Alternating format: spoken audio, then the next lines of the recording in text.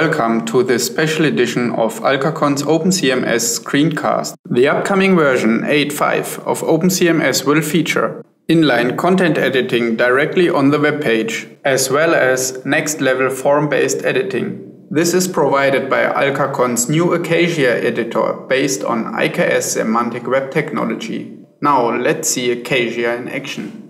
Here I am on the OpenCms demo website called Wonderful World of Flowers. After logging in, I click on the toolbar button to start the advanced direct edit mode of OpenCms 8.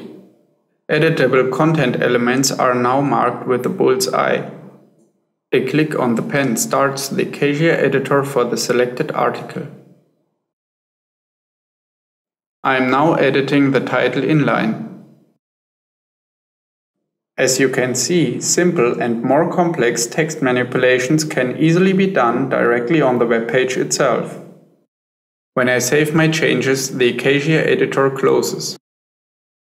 Sometimes it's just better to use forms for editing content. That's why Acacia supports both inline and form-based editing.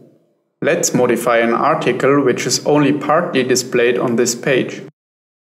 You can see the full article is editable in the form view of Acacia. As in previous versions of OpenCms, the form is created dynamically based on the schema of the content.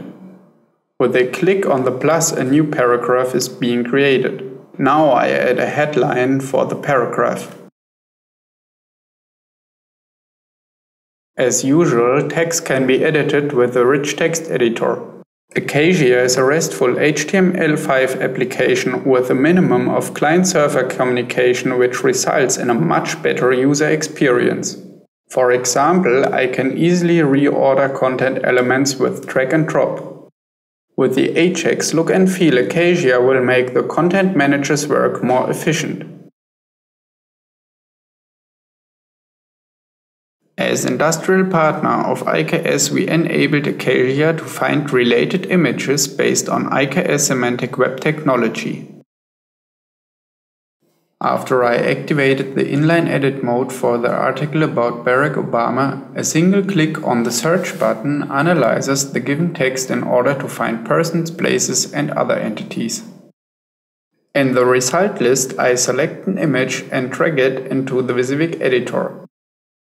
In the background, Apache Stunball analyzes the text and figures out the occurrence of entities. The found entities are passed to Google and Flickr in order to retrieve matching images. Apache Stunball is a set of software components for semantic content management initiated by IKS. This concludes the Alkacon's IKS screencast. Thank you very much for your attention.